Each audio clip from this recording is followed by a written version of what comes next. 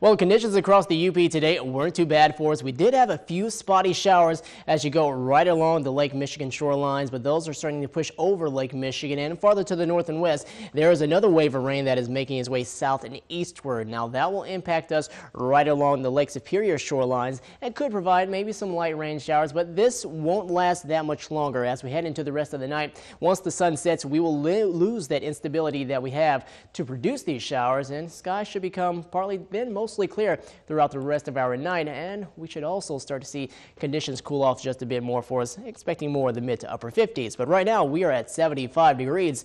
Winds still up there between 20 miles per hour, and they're coming in from the west-northwest. But as we go into our temperature map right here, you'll notice that we are in the upper 70s in Marquette, and farther off to the west, similar conditions, especially as you go south and westward here into Iron Mountain at 78 degrees. 70 degrees in Lawrence, upper 60s in Houghton, 70 degrees in Ontonagon, while at 72 in Ironwood. Eastward, lower 70s in Munising and in Manistee, 72 in Escanaba, and in the upper 70s in Ishpeming.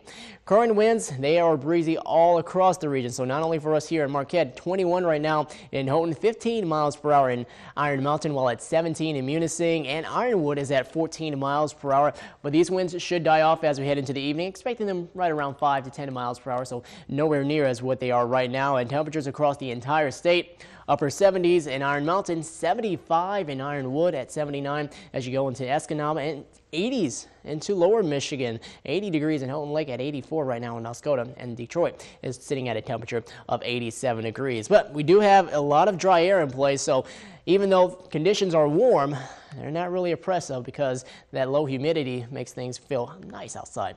Here's a look at our headlines. Inactive as we go throughout the night, as a lot of that shower activity will die off for us as we head into our Saturday.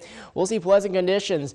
Some clouds around the region, but really seeing a decent amount of sunshine into our Saturday afternoon. But then clouds will be on the increase, and also rain chances will look to return as we get into Sunday. Now, Sunday night, maybe not expecting a lot of rain, or if any rain at all. It looks like just as what we are seeing today, that activity will die off with the sun setting. But then picking right back up yet again as we head into Monday, and that probably looks to be the best chance of rain that we will see over the next few days. Here's a look at your setup right now. Very warm air mass as you go farther to the south, but we do have the jet stream that is moving southward, so that is going to keep that air to our south, and we're not going to see any of the oppressive heat like we saw earlier this week. And here's a look at tomorrow. You'll notice the jet stream still sacking his way southward, and that is going to allow that cooler air to come down from Canada. And looking at your Futurecast model throughout the night, notice how all that shower activity does die off for us, and also will become mostly clear as we go into Saturday, expecting to see a decent amount of sunshine as well. But then here comes Sunday, and look at these two features right here. At least this is one feature that is broken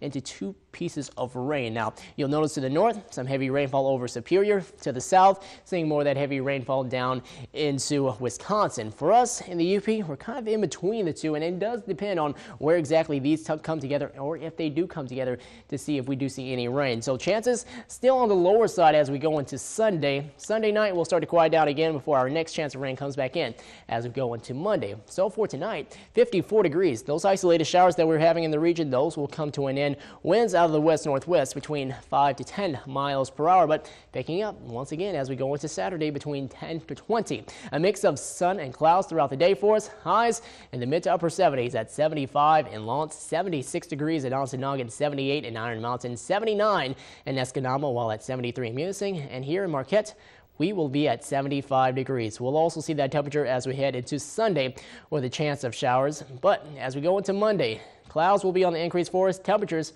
on the decrease.